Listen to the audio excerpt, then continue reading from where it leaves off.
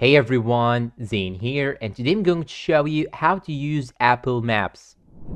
Now, first thing you should do is to simply search for the Apple Maps on your iPhone, and what you should do is to simply go to the search bar right here. Then here, as you can see, when you type Maps, here you will find it, Maps right here, this application. Tap on it, and once you tap on it, it will just ask you for first things when you try to open it for the first time. And there, as you can see, it will show you your place. Now here on the right side, you will have some options. When you click on this icon right here, it will show you the appearance of the map. You can simply choose between Explore, Driving, Satellite, or Transit. Now when you click on Explore, it will show you all the things, including the traffic roads, mountains, any lake or ocean, etc. But when you choose Driving, it will show you the places of traffic congestion. So the yellow color refers to mild traffic congestion in this area, but the red refer to a traffic jam or a very severe traffic congestion. When you click on the transit, it will show the route of the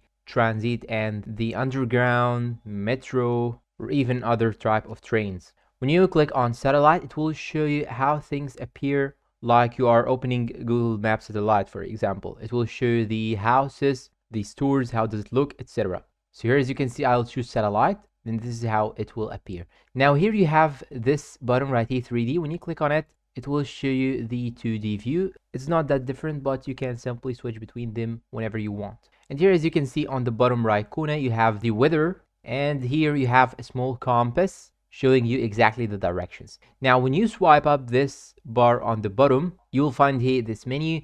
You can simply here add some places to the favorites. You can add your home, add work, or add any other places. Let's say that you want to add a restaurant, an hotel, etc. When you click on add home, for example, it will show this page. You can simply open from your contact card, or you can simply add your place, then click on done. And here, when you click on new guide, it will show you here this page. You can simply list a place, add a photo, and search for it, then click on done. And when you scroll down more, it will show you here some other options. You can mark your location, share your location, or simply report an issue with Apple Maps application itself. You can also click on explore guides in order to see additional guides. And here are some guides that people may prefer. And you can also click on this microphone icon in order to search for something in the map by using your voice, or you can type it just right here. Now, when you click on the profile icon on the top right corner, as you can see, or even if you are outside right here, when you click on your profile icon like this